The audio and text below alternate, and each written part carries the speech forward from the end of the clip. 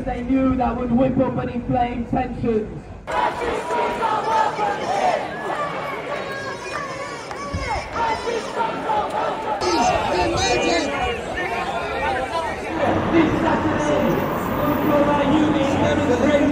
When Muslims are under attack, what do we do? Stand up, fight back! What do we do?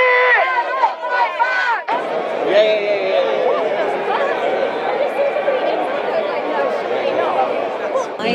No, this protest, this counter demonstration, it was peaceful.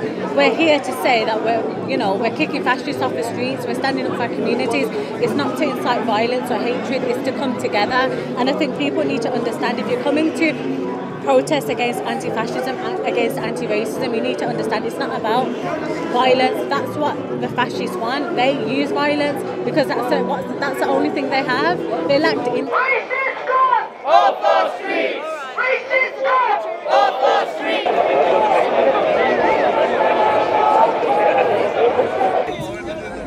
Allahu Akbar! So today we were just at a protest outside a refugee centre because there was supposed to be a demonstration by the EDL and they were going to attack this centre based on the fact that it's an immigration centre. And so the community came out today to help protect the refugees here and let them know that they're welcome and that we wouldn't allow these fascist thugs to attack them. Still, I think we still need to do more.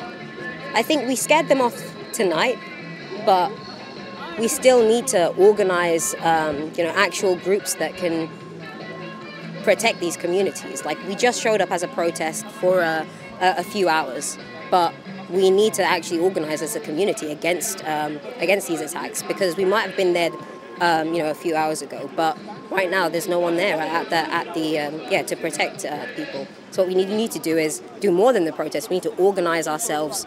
Has provided the ground for this to fester.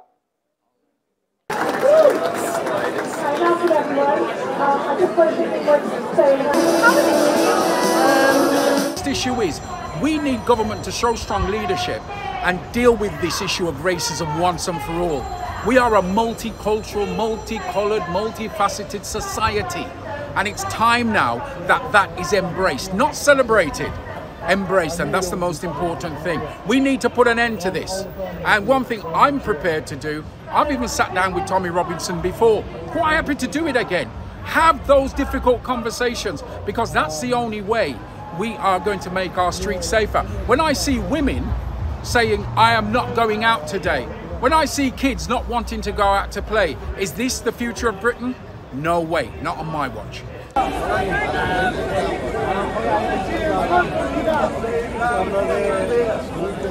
This is Birmingham. It's a proud city, black, white and brown, all sorts of religions, all sorts of nations. And it's times like this where we all stand together and we stand against racism, Islamophobia. We stand against that as one. As you can see here today, there's people from all over the city, and we're here to show everyone, not only in Birmingham but across the country, that Birmingham is a safe space for everybody to go about your business. And whenever we call a gathering like this, it's not a gathering for violence or to fight anybody. It's a gathering of unity to show all the families out there that they are absolutely safe.